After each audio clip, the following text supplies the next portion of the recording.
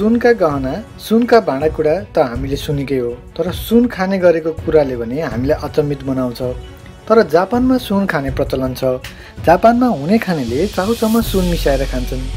धनीमानी जापानिजहरूमा यो चलन रहिआएको छ।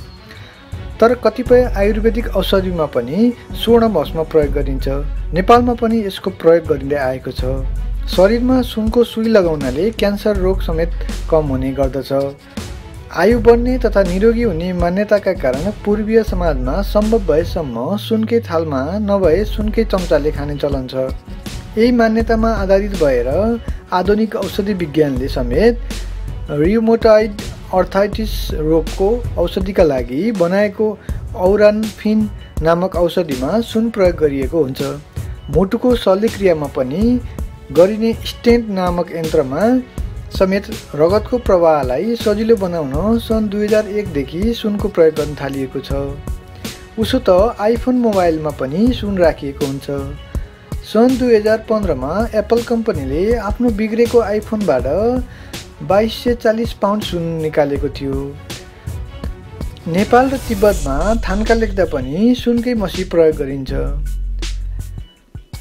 कुनै व्यवसाय अत्यधिक सफल भयो भने यसलाई सुनको अन्डा पार्ने व्यवसाय भनेर सङ्केत गरिन्छ।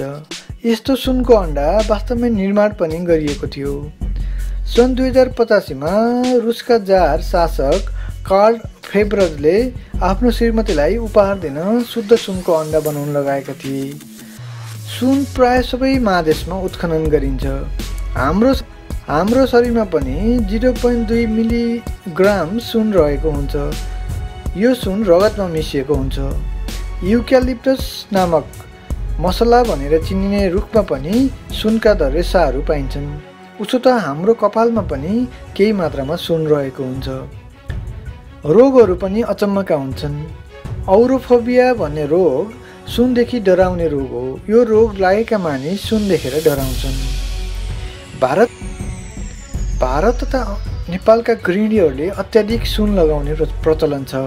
यो यति धेरै हो कि विश्वको 11% सुन बराबर हो। यो सुन अमेरिका, जर्मनी, स्विजरल्यान्डसँग भएको सुनभन्दा पनि धेरै हो। सबैभन्दा शुद्ध सुन 24 क्यारेटको मानिन्छ। सुनको शुद्धतालाई 1000 खण्डमा विभाजित गर्दा 979 खण्ड शुद्ध हुनुपर्छ। संसारका 90 देशमा सुन उत्पादन हुन्छ। सन् 2011 को तथ्याङ्क अनुसार उक्त वर्षमा सबैभन्दा धेरै सुन चीनले 300 टन उत्पादन गरेको थियो। त्यसपछि क्रमशः अस्ट्रेलियाले 270 टन, अमेरिकाले 237 टन, रुसले 200 टन, दक्षिण अफ्रिकाले 190 टन, पेरुले 150 टन, क्यानाडाले 110 टन, घाना र इन्डोनेसियाले 100 टन तथा उज्बेकिस्तानले 90 टन उत्पादन गरेको थियो।